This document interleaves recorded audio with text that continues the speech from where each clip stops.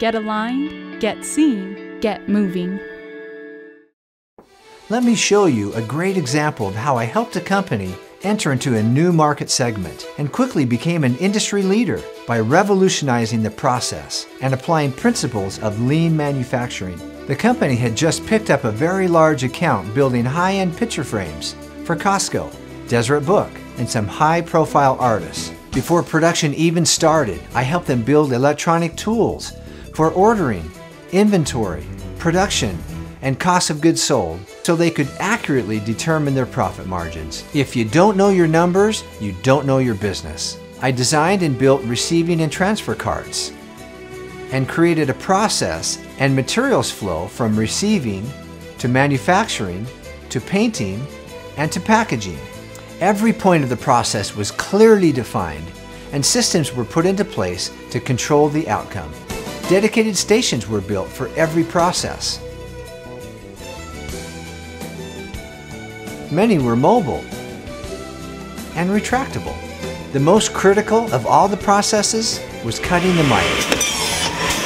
If this cut wasn't precise, or if it was not the right length, the entire production process would come to a grind, and every process after this point would be adversely affected. I started with an old double miter saw that was built to last a lifetime. Sometimes it's better to take an old machine that is built to last a lifetime and rebuild it. However, this machine in its current state was inaccurate, it wasn't safe, and it wasn't very efficient. To make this machine more accurate, I rebuilt it from the ground up, painted it, built a solid station around it, and dialed it in to cut precision cuts. I also added pneumatic clamps to secure the material while precision cuts are made.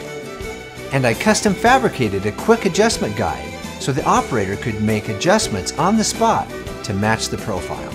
On this machine, you want to protect your hands from the saw blade and from the pneumatic clamps. So I custom fabricated hand guards to protect the operator from getting too close to the blade. I also utilized the puff of air that was released from the pneumatic clamps and redirected it to blow off the fence where pieces of debris would gather and cause kickbacks. I designed an easy access waste bin with an adjustable stop, air regulators, and component storage.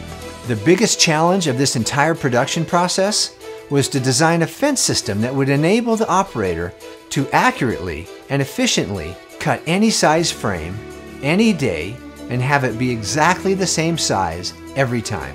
It was also critical to be able to change the size multiple times per run, quickly and efficiently without mistakes. When this custom track system was put into operation, it had pinpoint accuracy and the results were amazing. When you're dealing with big players like Costco and Deseret Book, who are notorious for low margins, you cannot afford to make mistakes. Don Gottfredson, a master certified professional framer, one of only 60 in the entire world, said this after visiting this operation. This is one of the most innovative and streamlined frame shops that I've ever seen. Bottom line, overall production increased by 55%. Profitability grew, mistakes were minimized, accidents were prevented, and customers became raving fans. Contact me today and get moving. Get aligned, get seen, get moving.